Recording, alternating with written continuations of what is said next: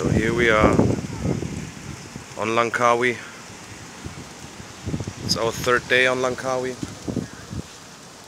and tomorrow we're going to Penang, Georgetown for one night before we fly to Phuket, where we're gonna stay 7 nights, and then the holiday is over. So far we've been to Kota Kinabalu. We went after that to KL, Kuala Lumpur, one night. Drove by bus to Melaka for one night, back to KL, and from there we flew to Langkawi.